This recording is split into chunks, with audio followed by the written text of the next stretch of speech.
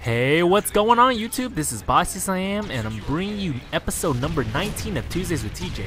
Alright, today, this episode, we're gonna kick it off about why I'm making YouTube videos and what I hope to accomplish from it. First off, I want to say that, you know, like, after you turn 18, YouTube asks you if you want to start monetizing your videos, and clearly, because I don't know why, but I just said, alright, sure, why not? I signed up for it, and it was all handy dandy and stuff.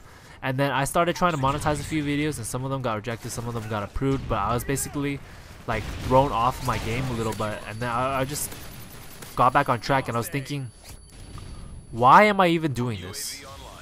Because a lot of people start YouTube for the wrong reason. They start in hopes of making money, and I don't want to be a person like that who's only in it for the money. Because a lot of people you know who,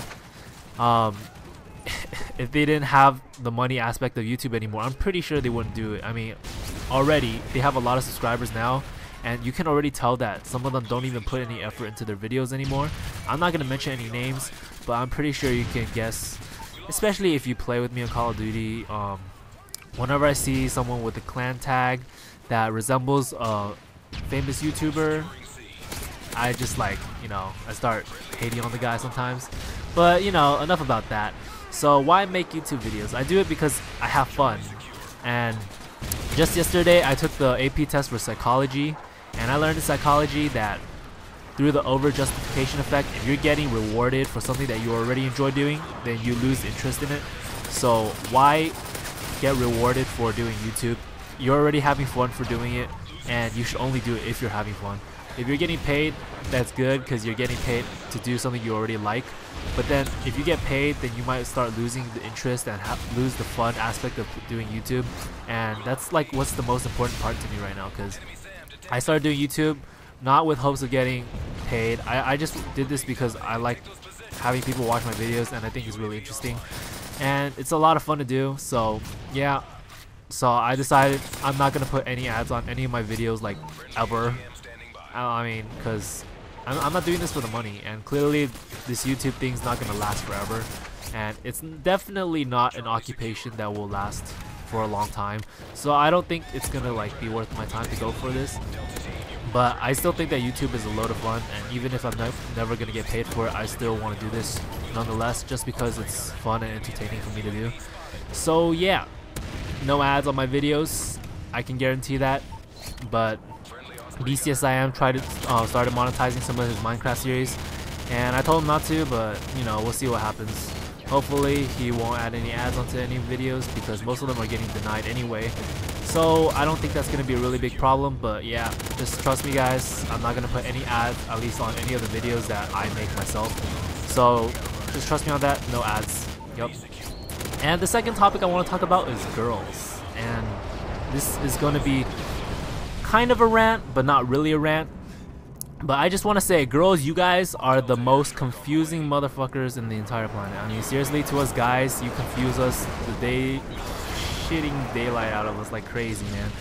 And I'm not even kidding. So the first thing I want to talk about is, girls, you think you're doing us a favor when you try to act nice, like, especially like when you're like rejecting a guy, or like when you're just like hanging out with the guys and you're like being really nice. You're not really doing us a favor, because even when you do reject us, instead of like when you're being nice, that makes us feel like we still have a chance and we'll come back to you.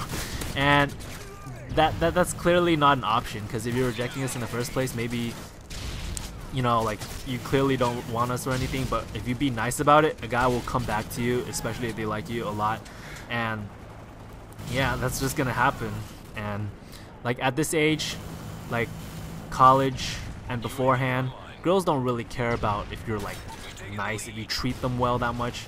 Most girls just like care about looks, and like treating you nicely is an added bonus. But right now, like, most girls are shallow. I'm not talking about all girls, because I know a lot of girls are like sincere and kind-hearted out there, and I don't even know what I'm ranting about, because I don't run into these girls very often. But I'm just saying that you don't be like overly nice to a guy, because it's just gonna give them the wrong idea. And that really also ties into like girls leading guys on, and that's just so annoying. Why would you ever do that? It's like the worst thing you can do to a guy almost, other than like cheating on him. leading on a guy, giving him hope when he really has none, that's just dirty. Like, seriously.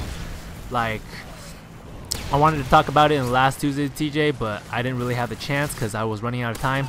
But my friend Trick Yes I Am, he said that he totally felt led on by the girl, because basically she, like, during prom, she just asked him like, oh, you want to spend some alone time with me, come to this place by my, we'll just spend some time by ourselves. They were on together. He clearly pointed out that he's like, oh, we're just going as friends, there's nothing else going on, right? But still, she just like drags him everywhere, takes him to the room all by himself, you know, like has him hold her hand, give her his jacket, she lays her head on his chest. All these things can be interpreted as signs that she's coming on to him, but nope. He tells her that he likes her, and she says, sorry, I don't like you that way. And really the reason that she was doing this, because she wants to feel what it's like to be in a relationship without actually being in a relationship, you know what I mean? And seriously, to guys, that's just like using us, and using a guy is just not the right way to handle guys. And if for some reason you happen to watch this video, I really hope you don't, but you know who I'm talking about. So I just really hope you guys don't watch this video. I mean, of course I want people to watch my videos, but I don't want it like people like start thinking that I'm talking shit about anyone when I'm not really trying to. But I'm just saying that girls should not treat guys over nicely when they don't have any interest in them. And I mean, it's cool to be friends and all, but just don't, like, you know, mess around with this shit, because it is really annoying. And last important tip I want to tell you guys, a really great way to annoy girls is to tell them that you want to tell them something and then pretend to change your mind at the last minute. So then they get really interested and they really want you to tell them what you are gonna tell them. But then you change your mind and they're like, they get so frustrated. They're like, come on, tell me, and they'll just keep pushing you until you tell them. But if you don't tell them, it's a really good way to keep them frustrated and stuff. So yeah. Well, anyway, hope you guys enjoyed this episode of Tuesdays with TJ. I know it wasn't too long or anything, but hope you guys enjoyed it nonetheless. This boss, yes I am. I'm out. Peace.